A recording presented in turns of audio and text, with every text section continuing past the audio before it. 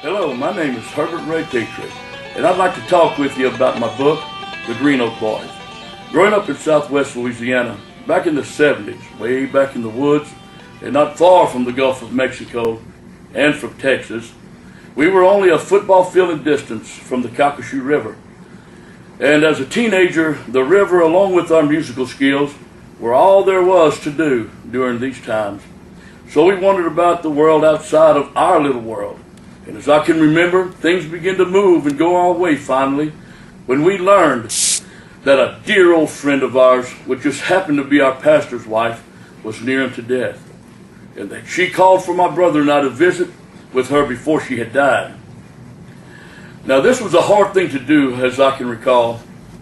Yet we managed to stand at her bedside as she began to tell us how we should live life to the fullness and get all we could out of life before the Lord called us home.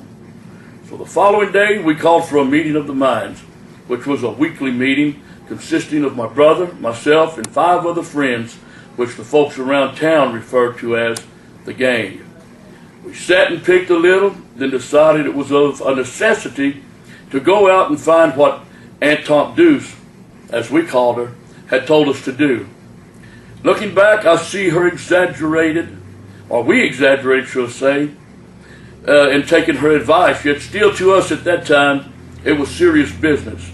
So we packed up some clothes and our instruments, and we jumped the train the very next morning. Thus beginning the adventures of the Green Oak Boys. An exhilarating and adventurous ride through the southern states, picking and working for our food and meeting all kinds of people, some good and some bad. Here begins our lessons in life, which contain some of life's greatest adventures, I'd say, along with life's hardest lessons also. It's everything a person could ever read about. As you begin to read the book, you'll discover the quality of the story's plot. As it grows from the very first chapter to the last, you will cry and you will laugh, along with each chapter, as they all encounter all different things that life, I guess you could say, could throw at them. Each chapter has a different scenario, along with both shady characters and good characters alike, all equally mixed with different adventures.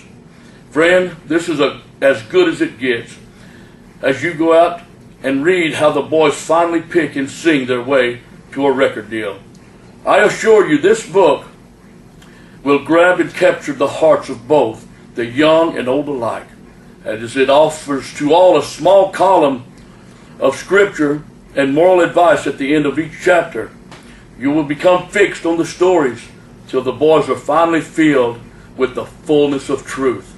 I'll tell you, friend, you'll find this book spiritual, exhilarating, a builder of character and of responsibility to both the young and the old alike, whether it be teenagers or adults.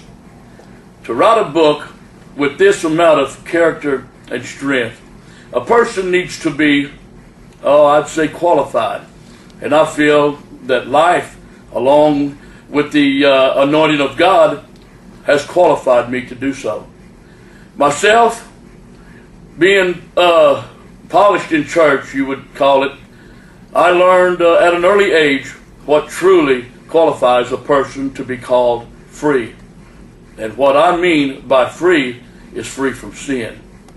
As I grew, I was privileged to be able to sit on a pew and hear the Word of God preached to its fullness. Getting older and not being of the norm, as a lot of people would say, and some would admit to it, I became a hired songwriter. I worked with 4 different labels. I've recorded with a few of my own songs myself. My style of storytelling has become polished over the years, and my knowledge of adventure has had its beginnings from an early age, thus giving me somewhat of an edge, I'd say, on my style and structure of writing, and not only a song, but of a storyteller also. Everyone needs a perfect balance to survive in this life of today, and the Green Oak Boys will teach it through the simplicity of life and the importance of truly knowing who God is and what He's truly all about. I'm happy to say that there will be many follow-up stories which give me the enjoyment of knowing many will reap the true and spiritual advice coming from someone who loves to help. I thank you, and this is Herbert Ray Pitre saying goodbye, and may God bless. But before we go, let me kind of hit you up on a little tune on this banjo. I'm going to give you a short little tune.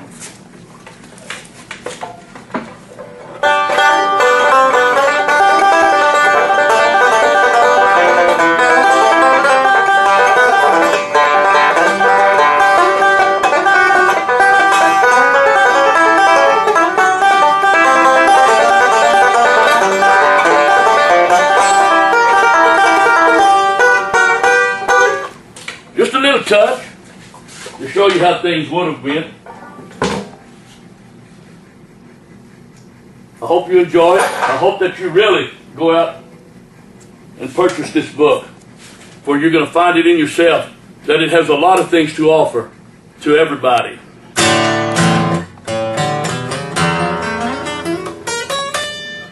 I'm not going to sing you a song right now, but there is a song inside the book, and it's a song that I've written. Get the book, folks. Read it to your children. Read it by yourself. I'm sure that you will find strength and satisfaction in it. Once again, this is Herbert Ray Pitre saying goodbye, and I'll talk with you later.